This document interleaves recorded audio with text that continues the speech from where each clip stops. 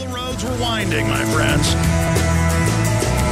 And all the roads we have to walk are winding. All right, going back to Jeffrey Steinberg of LaRouchePack.com, our site's Infowars.com, and PrisonPlanet.tv, where we're streaming the radio show live right now in multicam, full-color shoot for PrisonPlanet.tv members. I want to thank the members out there. Going back to Jeff Steinberg, I want to shift gears now out of what's happening economically after we cover one more quadrant, because I got, I want to pick your brain on so much more dealing with their agenda. I remember 15, 16 years ago when I was already on air, folks mailing me executive intelligence review, and I'd already done a lot of research and found your analysis to be accurate, but even going deeper. And now, 16 years later, I know that it's even worse than you guys even report. This is so off the chart, where they admit in published books and documents that the health care is to deny you care and train you and kill you. And, oh, you don't need glasses or eye surgery. How about a cane? Or we're not going to treat that brain tumor. Or we're not going to, I mean, this is, and then they cloak it and call it liberal. Then they have fake Republicans like Mitt Romney endorsing carbon taxes and global warming, and who wrote the health care bill in Massachusetts as the model. And it shows how they control both parties. What is their global goal if they're not stopped? What will they do? What is their exit strategy from command destruction, from a post-industrial world, as Maurice Strong and the head of NASA Space Center, Goddard Center says, Al Gore, Ted Turner, just a few months ago in Cancun, Mexico, saying one-child policy, global tyranny, endorsing infanticide. I mean, people expect Hitler with a mustache on. That was in the 30s and 40s, folks. It's shown up different this time, and because it masquerades with a lisping NPR affectation, people go, well, you're whispering at me. I'm just going to lay down and you can run over me. Who are these people? What is their end game? What's going to happen in Europe now? They're gearing up for, obviously, a giant new war as a smokescreen. This is insanity. Well, look, take it from the top. Just take a look at the British Royal Consort Prince Philip, who's one of the founders of the World Wildlife Fund back in 1960, 61. He just says it outright: reduce world's population by 80%. There's a top economic advisor to the German Chancellor Angela Merkel named Schellenhuber, who basically spreads the whole global warming lie and says that the world population, the carrying capacity, is actually reaching the point where it's under 1 billion people. These people reject the most fundamental thing about what it means to be a human being, which is creativity, the ability for scientific discovery to improve the universe. And so for them, they have a utopian fantasy that they can go back to some kind of postmodernist form of feudalism where somehow or other the world population is reduced by 80% by wars, disease, and famine, and somehow or other they will remain unaffected. Bertrand Russell wrote in 1953 that if we could perfect the method for having a Black Death once every generation, and we could determine who lives and who dies in that process, then we would have the kind of world that would be safe and happy place for oligarchs like him. These people ought to go back and read Boccaccio, the Decameron, which was Boccaccio's account of the delusions of the oligarchy in Europe at the time of the 14th century Black Plague, where they also thought that somehow, by bloodline, they were immune to what was going on all around them. And they're not. So there's no question that they are doomed. The question is whether or not the rest of mankind is going to go down with them. That's right. Or whether we're going to put together an alternative policy. That's right. The social engineers, the Anglo-American eugenics proto-Nazis, I wouldn't call them neo, because Hitler, of course, was an extension of that, openly funded by projects. Absolutely, openly funded by the Rockefellers, who fund Bono now, and of course Bill Gates. I mean, he's an open subsidiary of the Gates Foundation. He doesn't pay taxes, but goes around telling you that middle class and have its taxes raised. I mean, these people are nightmares of evil, and I'm glad folks are rioting in Europe whenever Bono shows up. But there's something on top of this, Jeff, this transhumanism, and I don't mean all the flavors of it, but the dominant one, coined by Aldous Huxley's brother Julian Huxley when he wrote in 1951, Hitler has and you can pull this up, folks, Hitler's discredited eugenics because he went too far too fast. We're going to rename it transhumanism and promise that all of this tyranny and genetic engineering and the rest of it will extend life and make us transform. So they sell their takeover and they sell, and the elite sell the public going back to nature, but really they're delusional.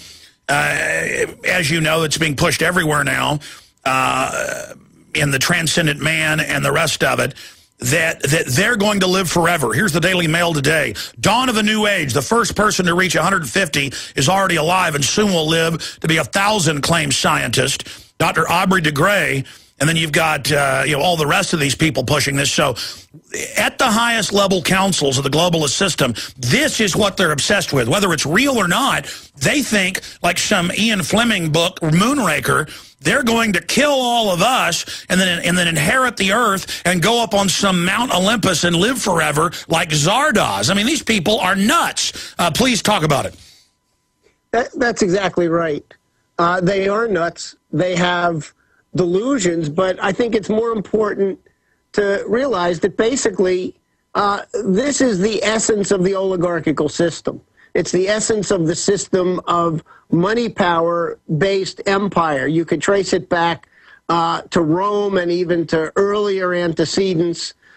You had a phase in which Rome morphed into the Byzantine Empire and then into Venice, and Venice relocated to the Netherlands and to England. What you have is a system that says that there's an oligarchy at the top that rules through the power of money, and that the rest of humanity is basically to live in some kind of form of animal or slave existence. So it's that system that has now reached another one of those breakpoints where the Ponzi scheme has burst, and where they are desperately scrambling for a way out of it. You said a few moments ago that that under these kinds of circumstances, they go for war and they go for dictatorship. That's exactly right. We've entered into a new fiscal year as of just a few days ago on July 1st in 47 out of 50 states. All of the states collectively are bankrupt to the tune of hundreds of billions of dollars. And in order to basically conform to the Constitution and basically solve that indebtedness for the start of the new fiscal year, they've implemented levels of genocidal austerity. And now on top of that, you've got this whole silly debate over the debt ceiling, in which they're using it as an excuse for further slashing medical care, all kinds of things. The American people are looking for an alternative, and we have the alternative clearly in hand. It's before the House. We also know that to achieve the change in policy that's urgently needed at this time, President Obama needs to be removed from office through perfectly legal constitutional means. It's a scandal in my mind that the House of Representatives has not already convened the equivalent of a grand jury into the president's failure to meet the requirements of Article 1, Section 8 of the Constitution in this ongoing Libya operation.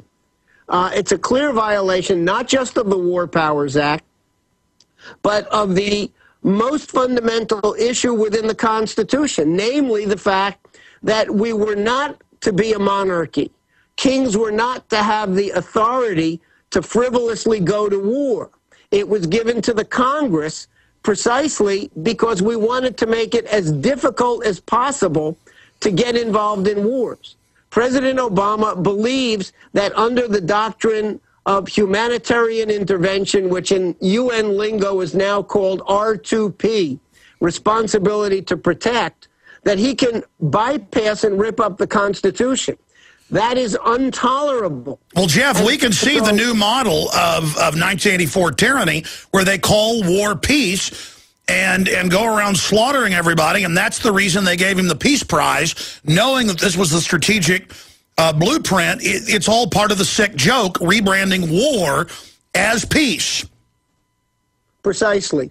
So now we've got a situation where many people in the Congress know that the president is in clear violation of the Constitution.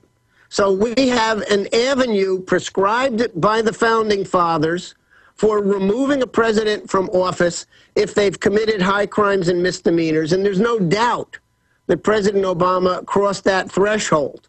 We also have the option of Section 4 of the 25th Amendment, which was enacted in the aftermath of the Kennedy assassination, which laid out precisely how a president may be removed from office with a checks and balances system if he's considered both physically and or mentally unfit to continue to serve.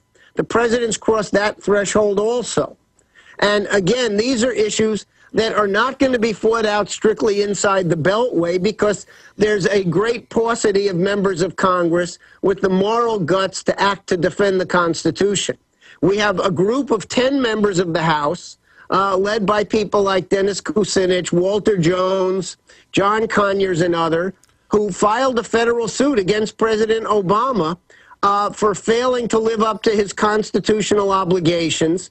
And so the federal court now has this matter before them, and this is what caused the White House to completely freak out and scramble to cover for Obama's flagrant violation of the Constitution. Well, even Nadler, and of course Ron Paul, but even Nadler, the minion of Obama, came out and said, if this stands, the presidency is now a king. I mean, he used the term emperor, and folks don't understand, this is one of the most pure forms of tyranny. If you go back to crossing the Rubicon with Caesar in whatever it was, 45, 46, I forget, before Christ. In fact, we guys pull up Caesar's crossing the Rubicon for me. Thanks, I forget the exact year. But the point is that this is so out in the open and so ridiculous, and his lie that it would last days, not weeks, and now the special forces are there. They're preparing the ground troops. The Russians have confirmed what the Israelis have confirmed, that what we first reported a month ago, that it's on, cold-bloodedly, always knowing that if they couldn't get rid of Gaddafi, they'd go to ground force, and calling it humanitarian. Now, the corporatist empire, a very dangerous new strategy, and I'd like you to talk to this. Now all they have to do is foment some rebels in the Middle East, North Africa. It's Al-Qaeda as usual, same folks they use against the Russians and the Serbs. Have Al-Qaeda blow up some police stations, shoot some people, government fights back against it, and then there's a full-on invasion, and you don't even call it a war, and our media now tells us we must support Al-Qaeda. Well, look, let's be very clear. The Constitution, the War Powers Act, the debate that went on around the passage of the Constitution was very clear. Only the Congress has the authority to declare war. And if you go back to the early history of our republic and when we were battling the Barbary pirates, Justice John Marshall of the Supreme Court was very clear that Congress lays down very precisely what the president as commander-in-chief can and cannot do. And the minute that the president crosses the line and goes beyond that, he slapped down an order to cease and desist. Now, under even just the War Powers Resolution itself, it specifies not only American troop involvement, but if an American commander is involved in a military operation, then that constitutes a requirement of the president to get congressional approval. Who is the commander-in-chief of NATO? It's Admiral Stavridis, who's an American naval four-star. The AfricaCom came out with a report last week that basically proved that the president was in contempt of Congress when he filed a 32-page memo arguing why he didn't have to come to Congress. For the first time, they've ignored For the first time, Jeff, as you know, 3 weeks ago, they ignored the Pentagon's own lawyers that said you got to go to Congress.